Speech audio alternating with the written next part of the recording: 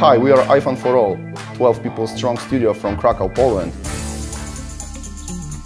iPhone for All was founded 8 years ago, and at the very beginning it was supposed to deliver casual mobile games. We decided to go into PC and console market. And we would like to tell you more about our game, Serial Cleaner.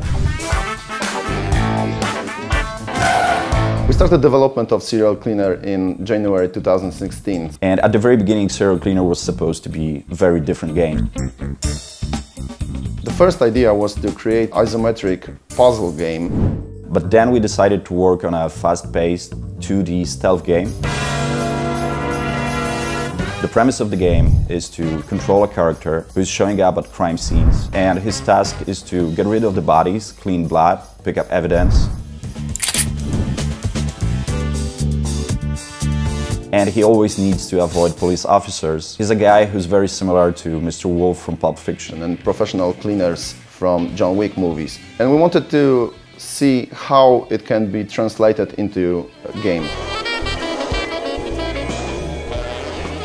Serial Cleaner is set in America in the 70s for a reason, because of its style, because of its aesthetics, because of the music, and because it was a perfect decade for serial killers.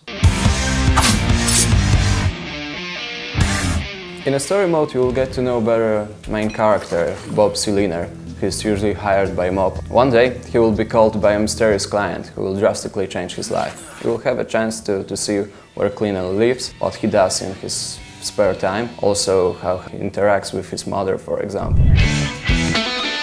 In Serial Cleaner, story mode is the most important mode in the game, but we also have around 20 challenge modes. One of my favorite challenges is All Time, in which you can play all our levels in a black and white. In drunk mode, the vision is blurred, so it's more difficult to see what's going on.